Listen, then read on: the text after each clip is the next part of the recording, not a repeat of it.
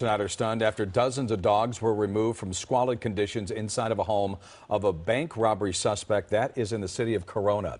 Evidence from this June heist led police to the house in the 100 block of North Vicentia Avenue. KCAL9's Tina Patel is live at the animal shelter in Corona with more on what's next for those animals and, of course, for the suspect as well. Tina?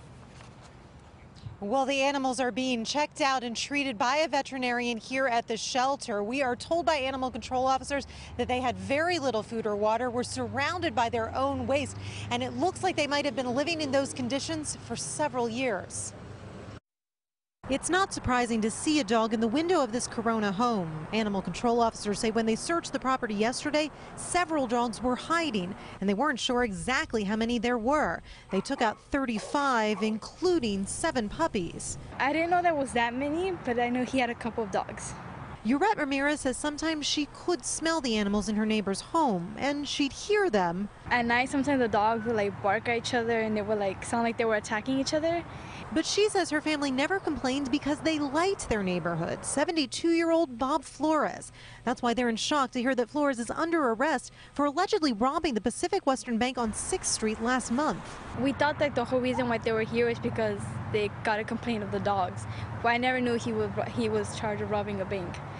Police say they only found out about the dogs when they searched the home because of the robbery. They say Flores will likely face charges of animal cruelty now, too. Conditions were deplorable. It was hot inside, couldn't breathe, we had a gas mask. Although one dog had to be put down because of its health conditions, the others seem to be okay. Ramirez says she wishes she'd known her neighbor needed help caring for his animals. Not mad, more kind of disappointed, because I'm an animal lover, so it's kind of heartbreaking for me. I think the dogs deserve better than that. Now, animal control tells us they actually did have a complaint about possible animal neglect at that home earlier this year. But at the time, Flores said he only had 12 dogs and he agreed to get rid of some of them. Unfortunately, every time animal control tried to follow up, they couldn't get in touch with him. That's the latest in Corona. We'll send it back to you. Tina Patel reporting for us live tonight in Corona.